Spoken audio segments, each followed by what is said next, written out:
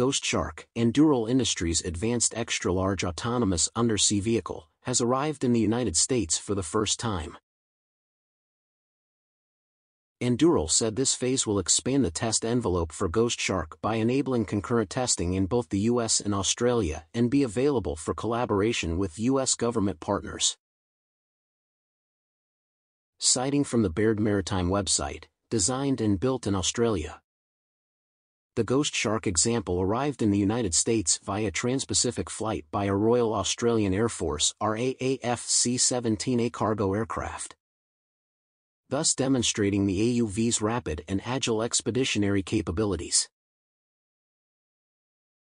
The vehicle was transported to coincide with Exercise Rim of the Pacific Rim Pack, the large series of biennial maritime exercises held near the Hawaiian Islands.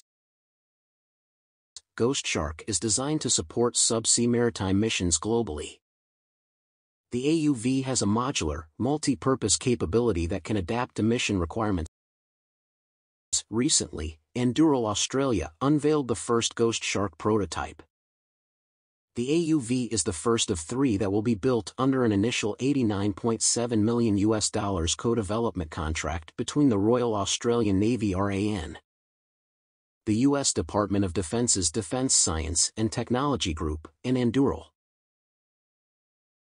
The Ghost Shark AU Versus will provide the RAN with a stealthy, long-range autonomous undersea warfare capability. Missions will include persistent intelligence, surveillance, reconnaissance, and strike.